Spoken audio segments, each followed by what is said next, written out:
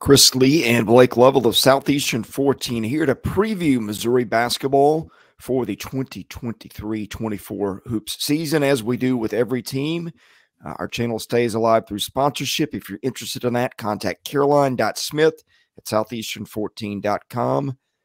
Blake, we're going to have some fun with this one because we get to talk about your client, Dennis Gates, who had one heck of a season in Columbia last year. Well, already got a pay raise, already got what do you know? Not shocked by this.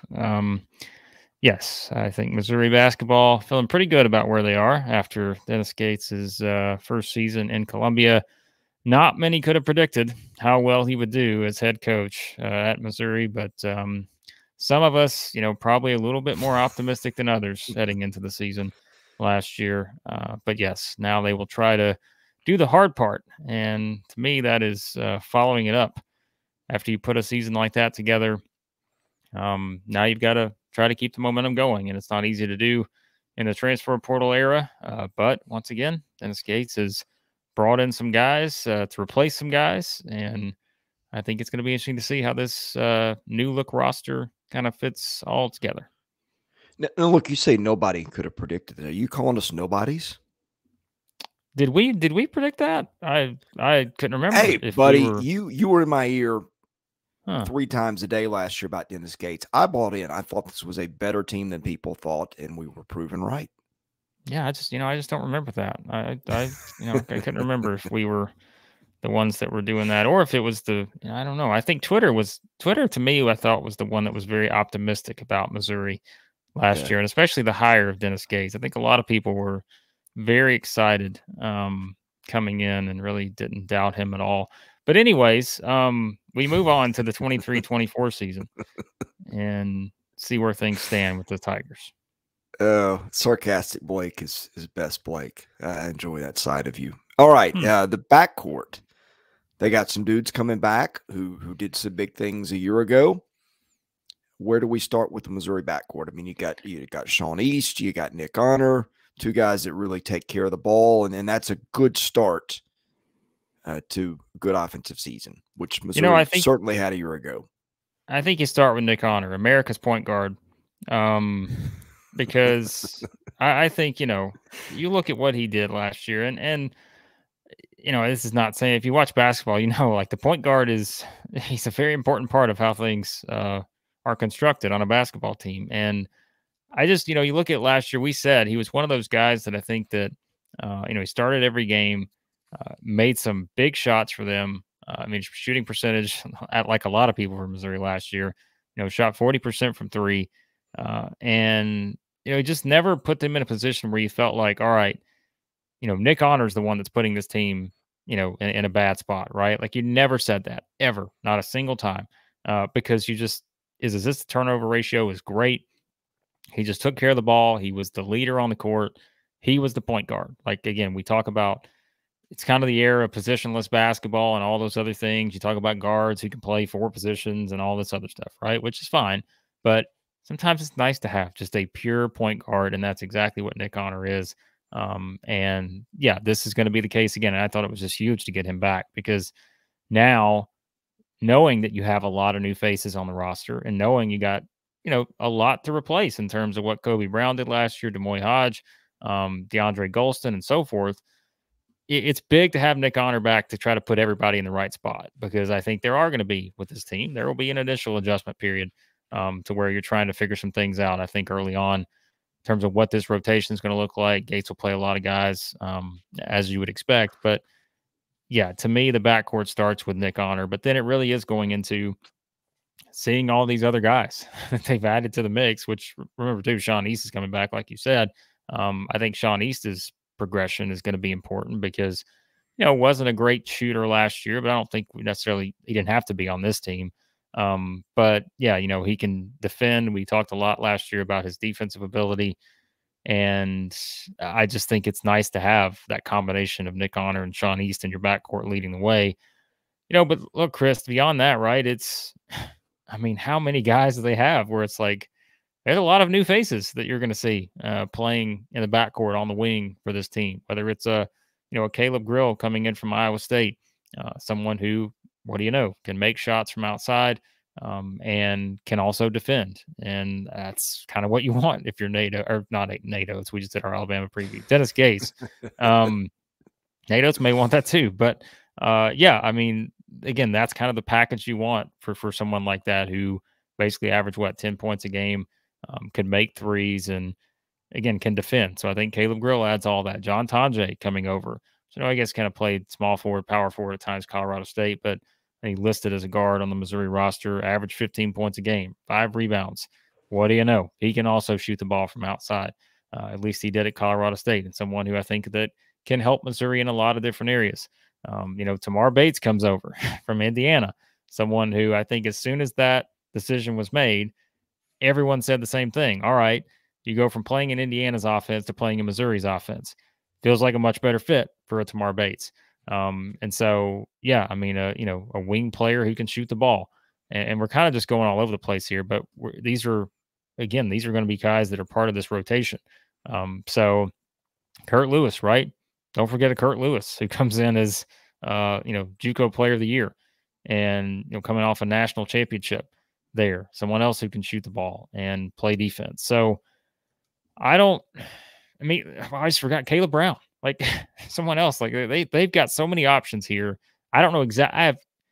The biggest mystery to me is, what is the minutes distribution going to be in the Missouri basketball backcourt this season? That's one of the top 3 mysteries probably in SEC basketball heading the season. I have no idea what the minutes distribution looks like for this team, just from the backcourt. Because again, Kaleb Brown, you saw it. We've seen Dennis Gates say this multiple times in multiple preseason outlets, that Kaleb Brown was the most improved player they had this summer. So if he's the most improved player they have, he's going to be part of that rotation with however many players that play. So Kaleb Brown's going to be in there. So think about how many names I just listed off. 1, 2, 3, 4, 5, 6, 7 names? My goodness, we haven't even got to the front court yet.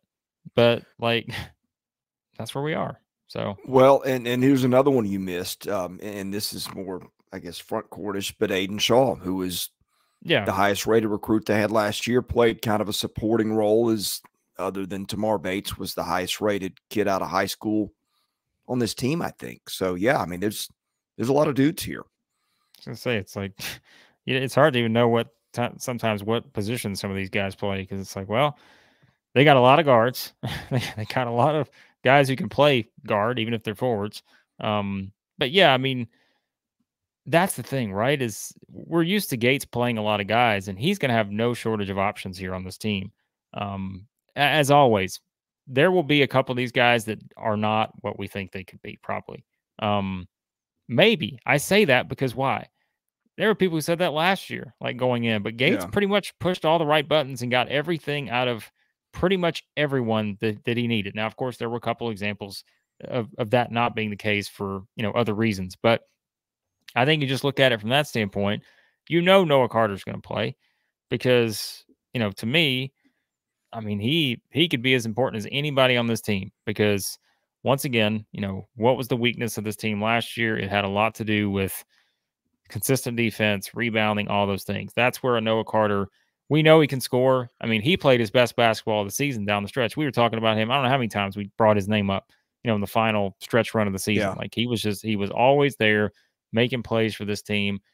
But he's going to have to be someone that, continues to play a bigger role defensively too. Not that he didn't, last year, because, big body, he had to play a big role defensively against some of the teams they played, especially down the stretch. But, he's going to have to rebound. He's going to have to do all those things and add that to the mix this year, I think, for this team to be successful.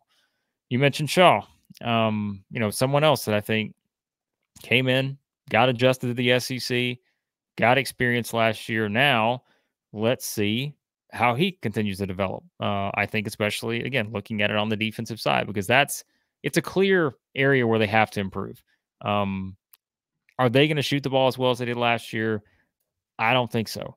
And I'm not trying to, come on, please, I'm not trying to be negative about Dennis Gates here, but I just don't know if this team's going to shoot the ball as well as a team last year. They've got shooters, right? I mean, as you said, look at Nick Connor's numbers, look at Grill's numbers, look at Tonje's numbers, and so forth. But I don't know that they shoot the ball as well as that, right? And that's not. I mean, what was the percentage last year? I had this, but I can't seem to find it on my notes now. They shot, I mean, what, they were top 10 offensive efficiency last year, like 17th in effective field goal percentage. They shot 36% from three. So that actually was a little bit lower than maybe I thought, but they shot 56% from two. They just, they were very efficient on the offensive end. And so I don't know, maybe the numbers are just as good or better. I'm not sure, but a lot of that, Chris, I think is going to depend on what they get from Conor Vanover, because he's back. Like, he's back in the SEC here at 7'3". Started at Arkansas, of course. Went to Oral Roberts. Had a great, just was tremendous at Oral Roberts. Certainly a guy that, if you're saying defensively, how can we change some of the things we do defensively and maybe get, force tougher shots from the opponents? Well, having a 7'3" guy that blocked a ton of shots is a good place to start. And he can also make a lot of threes too. So it's, maybe I was a little too negative on the three-point shooting. It's a odd team. I mean, not odd in a bad way. It's just an interesting team. And I want to wrap up some loose ends on some stuff you said, because I have the same concern. These guys were efficient shooters last year, right? But it's one thing to take shots in the flow of the offense when everybody's worried about Kaleb Brown, and that is a big freaking hole on this team. You lose a guy like that, and that hurts. But I mean, that would hurt any team. We're not bagging on Missouri here. But you had guys a year ago like Honor and East that shot the ball okay. I mean, I guess from the field they weren't great, but they got to the line and were efficient there. But you just don't know, is there one guy that can take, give you 20 points a night and give you a 55% effective field goal percentage mark? I don't know. I'm saving a little bit for later when we get to X factors on this, because I got a couple of things here. But one thing that I did notice too, I think this team will take care of the ball. Assist to turnover ratios last year for these guys: Honor 3.1, East 1.7, Bates 1.6, Noah Carter 1.6. Those are pretty decent numbers. Honors is elite, but that's one thing, is you feel like they're going to make good decisions with all that experience and that history there. Yeah. And look, it's just like Kaleb Brown, he didn't shoot a lot of threes. Now, he shot 112. Yeah, it's quite a few, but it's not a ton, I guess, in comparison, right? But he did shoot 45% in that area. Now, Demoy Hodge to me is the one. Like, he is the person that I look at this, and he is someone who, I mean, he made 100 of 250 3-point attempts last year. He shot 40% from three. And it wasn't just that, right? It's the steals numbers. Like, that guy was picking off people left and right all the time. I don't have as much of a concern that they'll be able to fill that gap there because of how they play defense. Because remember, too, why did things go so well for Missouri last year? They were stellar offensively most of the time. They got good shots, but they also got better shots based on how many times they could force turnovers. So they got so many easy shots at times because they were just turning people over at a ridiculous rate. And so that really helped, a ton last year, because it was a team that didn't have a ton of size. They did have experience, but yeah, like, that was the formula. And that's not going to change with this team, right? They're still going to be very aggressive. They're still going to try to force turnovers. They're still going to take a lot of threes. That's, I think, just how this goes when you look at this team overall. And like you said, I think, though, you can feel confident in who you have returning in terms of guys who can take care of the ball, put yourself in a good position to take good shots. But I mean, I think it's easy to look at this and say, hey, is there a Kaleb Brown or the Demoy Hodge on this roster? I think you're going to have multiple guys replacing some of that production for sure. Because, I mean, I just don't think they have anyone on this roster that has the specific skill set of a Kaleb Brown, specific skill set of a Demoy Hodge. But that's not to say that you're not going to have, a John Tonje come in and be someone who can fill the stat sheet in a lot of areas, or a Kaleb Grill come in and be the best he's been. Maybe this is the right fit. Same with Tamar Bates. Like, who's to say he doesn't come in? It's like, boom, the switch just flips, because now I'm playing in a system that's perfect for me. Whereas maybe that wasn't the case at Indiana. Or it's a Lewis, or it's East taking a big, or it's the East, Shaw pairing taking a huge jump, and all that. So, they get Carl Arrow's in there too, right? Who come over from Campbell. So yeah, I mean, Dennis Gates will play a lot of guys. He'll play a lot of guys early because that's what we saw, throughout the season last year, especially early on, right? Those non-conference games were not pretty at times for Missouri last year. The defense was definitely not pretty. But hey, they have options, and I think that's what he likes, is to build a roster. And let's call this what it is. Yes, you have to replace some very important players from last year. But what is the thing that why is Dennis Gates the head coach at Missouri? Because what did he do at Cleveland State? He completely rebuilt the roster from literally rebuilt the roster in a week and a half. I've told the story many times on that. This guy knows how to put a roster together. And I think so who am I to question that he feels great he feels confident going into the season with this roster? Who am I to question that? Because the guy has a track record that suggests that even when you look at a roster and say, I don't know if they're going to be able to compete in the top part of the SEC. Are they going to be able to beat, a Tennessee, a Kentucky, and Arkansas, and Texas A&M, and so forth? We can question it all we want, but this guy's track record of putting together a roster that gets the most out of what they have is tremendous. So I'm leaning on that again this season. Some days I feel like I'm in a cult over here. I don't see that as the case at all. I think it's you have good eyesight is the way I see it. You're seeing clearly. The rain is gone. And you can see clearly now. That's the way I see this. So this year is going to be so much fun. All right. I'm going to combine a couple things here. We kind of talk about X factors and we talk about the front court. There are several guys that I could pick as X factors on this team. One of them is Vanover. Let me just give you the numbers per 70 possessions last year. 19.6 points a game, 11.1 boards, 5 blocks even. Assist to turnovers, 0.8. That's pretty good for a big man. He only fouled on 2.1 times out of 70 possessions. That's incredible for a big man. Dennis Gates has called him almost a guard. He shoots threes. He lit it up at Oral Roberts last year, shot 81% from the line, true shooting percentage of 62%, effective field goal percentage of 59%. And say it's Oral Roberts. Well, Oral Roberts was a pretty darn good program. And I remember 2 years ago when he's at Arkansas, and some nights he'd be a big part of what they did, and then he'd go a month on a milk carton. And look, that's Eric Musselman. He just you fall out of favor there for whatever reason, and you vanish. I think it's going to be a different situation in Missouri, and for part of it, they have no choice. But Aidan Shaw is kind of interesting too. We talked about how highly rated he was out of high school a year ago. Dennis Gates and Blue Ribbon called him one of the best athletes in the country. And I think you got Noah Carter too as kind of an X factor. I know this is shifting back to the backcourt, but we talked about them kind of needing a go-to scorer. He did that in bits and pieces.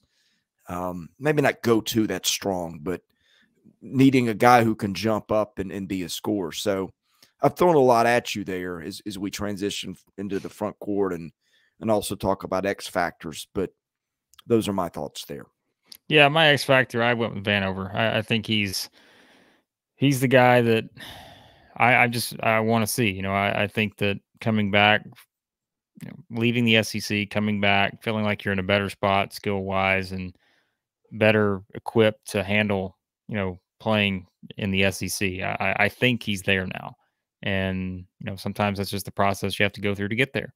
And so I think to me, he's the one because he can help them in a lot of different areas, just given his size and just the unique abilities for someone with his size. They're going to need to be better defensively. I know they could get away with it some last year, but if you just say, all right, last year, maybe we're not going to be as good in every single one of these offensive areas. Although, like we said, they don't have any shortage of options to get them there, but you still need to get better in some of those areas that you were not as good in. And I think Vanover can perhaps help them do that, especially just given the ability to block shots and those kind of things. So I went with Vanover as my X factor. But like you said, you could easily point towards an Aidan Shaw, a Sean East to me.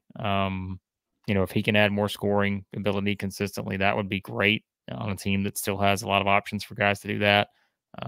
So I think, that's probably the three I would list would be Vanover, Shaw, and East in some order. Okay, I think the big concern for this team is the same thing as it was last year, defense. I'm looking at defensive ratings. Vanover's a 91 a year ago, which is borderline elite. That was at Oral Roberts. Don't know how that translates to Missouri. We'll see. But the other guys, boy, this is where it gets a little rough. Honor, 111. Tonje, 108. East, 109. Carter, 109. Bates, 107. Shaw, 110. Those are not good numbers. Those will need to improve, or they will have to score a ton of points on the other end, which they are also probably capable of doing based on what we saw a year ago. Chris. Am I getting scolded here? Chris. Let's just think about something here. The greatest Dennis Gates quote maybe to date here, courtesy of our friends at the Almanac, who put together a great preseason guide. Check it out if you haven't already. The greatest quote. I made sure to put this in my notes to save this for when you started scolding my man Dennis Gates here. The quote is very simple. You talk about last year, they got to do this, they got to do that. They were terrible at this, and they're all right. That's great to hear. But quote from Dennis Gates: would you rather win 25 games or win the rebounding battle? End quote. I'll take the 25 games, Chris. So if they get out rebounded every game this year, so be it. Give me the 25 wins instead. But no, I did think that was a great quote. But he's kind of right. I mean, look, they found a system that worked for them last year, even with some clear deficiencies. Can they do it again this year? It's a fair question to ask because like you said, the numbers are not great in terms of what they have. But that's where, like I said earlier, I think it's why were their steal numbers so good, right? It's because Demoy Hodge was just like an instant turnover force guy. Like if you had him near you, look out because he was going to force a turnover. But I think what's also important to realize is Honor was able to force steals. Sean East was able to force steals because of the position they played and how they, played in that regard. So yeah, it's again, man, it's Demoy Hodge was just so essential to what they did last year in so many different ways. And we can obviously say the same for Kaleb Brown and, scoring wise, DeAndre Golston was and so forth. But that's why I think yes, you're going to look at some of these areas and wonder, can they get better here? Because you just feel like there are going to be some of these areas just by the nature of how things work that they're going to get a little worse in, right? Like statistically, they're going to have to be a little bit worse in some of these areas. I would be surprised if they're not, just based on how this roster is constructed versus how last year's was constructed. So I have so much fun just winding you up and letting you do this. Well, something else to keep in mind here. They won a lot of close games last year. Yeah. And I said this one time, and I remember people were not happy necessarily when I said this, but I said, Missouri has gotten lucky sometimes, but that's okay. Like, there are a lot of teams who have gotten lucky, in college basketball. Like, some teams just make runs when you just get a bunch of things go your way, but they made their own breaks in many of these cases, because again, of how good they were in specific areas. Sure, did they get a cut of the ball, bounce their way a couple times? Sure they did, but they found the formula that worked. And did it lead to them playing in a lot of close games? Like you said, because of how maybe deficient they were in one area and then how great they were in another area, you just kind of, things had to meet in the middle sometimes. And that made for a lot of close games. And again, what was the stat, Chris? They won, was it 7 or 8-0 in games decided by 5 points or less? So, I mean, that's going to kind of regress at some point, right? Like, it's very hard to do that consistently. You're going to, lose a couple of those games 9 times out of 10, at least. Like, that's just how the ball bounces. But I think some people look at last year as a fluke. Like, I just don't see that as a fluke. I see it as someone who came in, saw what he had on the roster, built around it, played to the strengths while understanding that there were really not many ways they were going to be able to improve some of the just obvious weaknesses. But they just continued to hit on their strengths time and time again. And that put them in a position where they had a chance to be a top team in the SEC, get to the second round of the NCAA tournament. And that's all you could ask for, I think, for a starting point for Dennis Gates and his staff. Now it's keeping the momentum going with a different roster, losing, two high caliber players in Kobe Brown and Demoy Hodge. And again, that's not taking away Golston and everyone else that's not returning either. But yeah, I mean, I think I put my trust in Dennis Gates to figure it out. Even if I may have a few more questions with this team than I did once we saw early on last year what that team could be. We're probably going to say the same thing this year, but there are some things that you want to see them improve, but what they don't lack is options. And I think you'll have some breakout guys that we just haven't talked a lot about because we just don't know what the minutes distribution is going to be 1 through 10. So, by the way, excuse me, to explain some things for people who might be new to our channel, Dennis Gates has been part of show culture for a couple years now. And Blake's unrelenting optimism around Dennis Gates, which, by the way, I'm not making fun of Blake. He was right on a lot of it when a lot of people were not. So we've had a lot of fun with that, just so people know. But yes, to be serious, okay, last year Ken Palm didn't like this team as much as its NCAC. There were two reasons. Defense was statistically poor. Even despite the steals, they just gave up points in bunches. And the other thing was the luck that points allowed, points scored suggested they won a few more than they should have. But that happens to somebody every year. And look at what he walked into. Conzo Martin had them 5 years starting backwards, or excuse me, they won 15, 15, 16, 12, the 4 years preceding Dennis Gates' arrival in Columbia. Completely transformed the identity. Conzo was a defensive guy. They became one of the most exciting offensive teams in the country to watch, and they got to 25 wins. However they did it, yeah, you could pick flaws, but they got there. They got to a place they hadn't been in a while. He's built an identity. He's built an excitement. And yes, there are some things that we have concerns about, and it's going to be a really, really good league, we think. We've said that before, sometimes been wrong, but there's a path for him getting back to the NCAA tournament this year. I don't know if this is the team that's got a tremendous ceiling because of the questions we've got, but certainly one that can get back there. Yeah, I don't know that this team has the ceiling that last year's team had. Like, and think about it. We would have said this last year going into the season. I think a lot of people would have said, I just don't know what this team's ceiling is compared to, I don't think we would have said it was as high as it was, even for someone like me who was very high on Dennis Gates. I don't think I would have said they're winning 25 games this year.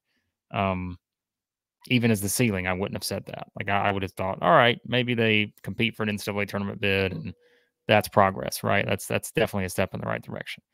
But no, like, they took it a step further. But I think when you look at this roster, I want to see, of all the newcomers, like, to me, this is what it comes down to. Who are going to be, those guys, right?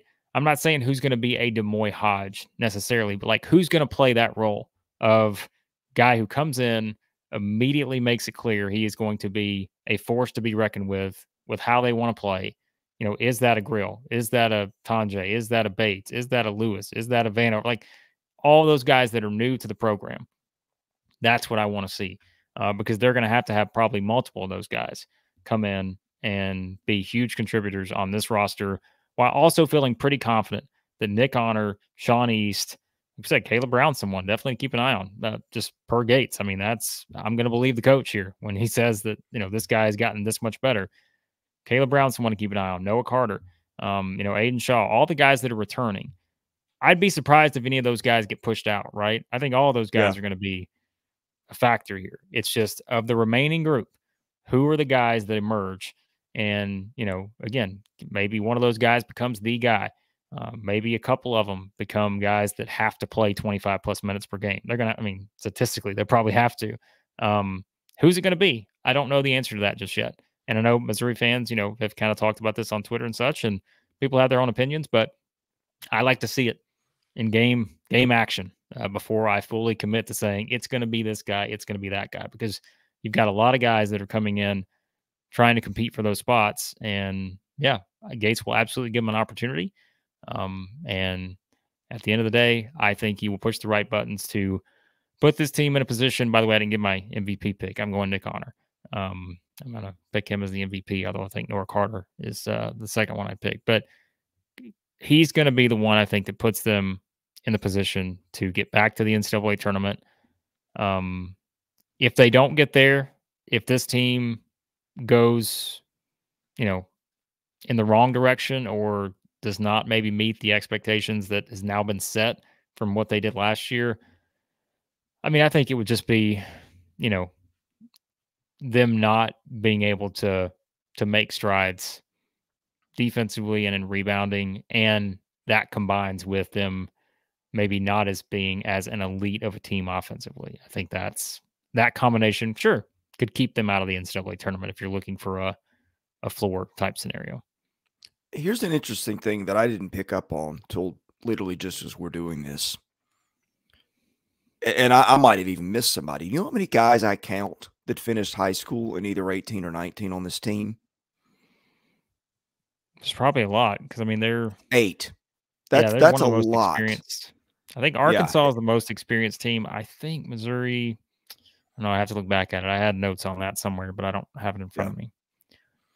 Yeah,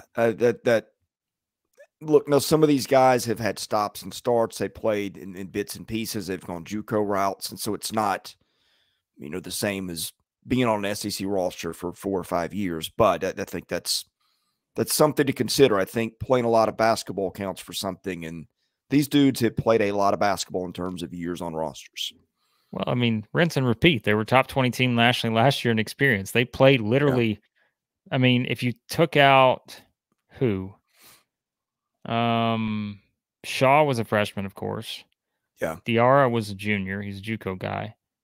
But if you take those guys out, Golston, Hodge, Kaleb Brown, Carter, East, these are all upperclassmen, older guys. So, that's the way that you win now, and we've seen that with teams that have had success. Build an older team with guys played a lot, even if it's not in the conference you're in.